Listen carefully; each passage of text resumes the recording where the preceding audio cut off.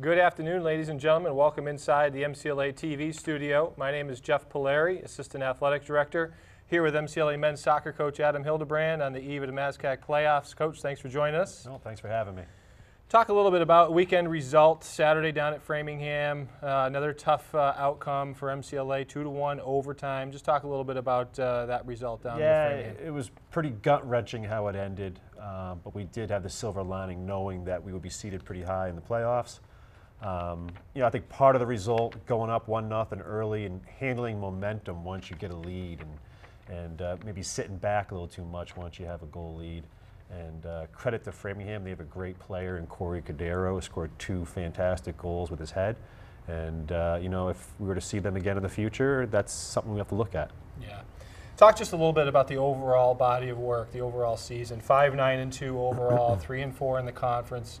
Did earn a 3 seed through a little bit of chance with Sure. Some things that kind of fell in our way. But just talk a little bit about the quick snapshot of the season. I think overall it's been a very good season. We were pretty happy with the results. Though it's been like a Richter scale, up and down, out of conference. We do feel like our out of conference schedule helped mentally prepare us for the league. Playing Montclair and Albertus Magnus and Elms, quality opponents that help us, so we got something out of every match we played out of league, and I think that's helped us with our mentality going into the playoffs. Early on in the season, I think the team struggled scoring goals. Sure. Kind of come on of late, 23 goals on the season. Anthony Basile leading the team with 9 goals. But you've also showed some versatility with some other players stepping forward. On the defensive side of things, you guys have allowed 34 goals on the season. So just talk a little bit about how the team has come forward offensively and also on the defensive side. Offensively, we do have some dynamic players outside of Anthony, which allows him to do his job, Dylan Pereira and Eddie Boateng. And then you have some supporting cast members like Chris Shea and Tyler Vona that can move the ball around. And those players moving the ball around create opportunities for Anthony.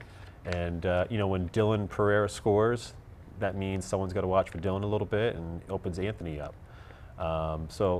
Those players are ones to watch out for. Defensively, we're still a work in progress. We have a starting sophomore goalkeeper who's learning the job while he's on the job. Mm-hmm. And the back line has been sort of, we're growing into a team in the back line, the back four. Ryan Baker moving back into the back line has helped solidify things. He had a great shutout against Albertus Magnus the other day, helping out Cameron Anderson in goal, just blocking shots and keeping things organized and being a leader back there. So it's a work in progress. We don't like how many goals we've been scored against us, but we're mm-hmm. working on it and pretty confident moving forward with that group. Great. So let's take a look ahead. Also a look back as well. Back on October 10th, down to Worcester State. Tough result. Had an early 2-0 lead. Lancers come back. They earn a 3-2 win. Fast forward a few weeks. You're now the 3 seed. You got Worcester coming back to North Adams Sure. tomorrow. 1:30 start. Just talk a little bit about that game back on October 10th, what you learned from that game and what you think your team needs to do differently to have a different outcome tomorrow. Yeah, back on October 10th, Brian Brazil from Worcester scored a game-winning goal. And Brian is tricky, he's speedy, mm-hmm. and he takes a lot of risks in the right moment. And I think part of tomorrow will be managing Brian Brazil. Mm-hmm. Don't give him space, and if somebody's on him, make sure we have cover on that defender. He potentially is going to beat his guy in the dribble, so we need another guy to step up right away when that does happen. So we want to limit counterattacks to Brian Brazil, and I think we need to manage set pieces a little bit, how we defend them. Mm-hmm. Worcester is very dangerous in the air. They have a great long throw-in, great set piece deliveries from other players, and Jay Willis does a great job keeping that side organized, and they play good ball, and we're excited to play them tomorrow. Right.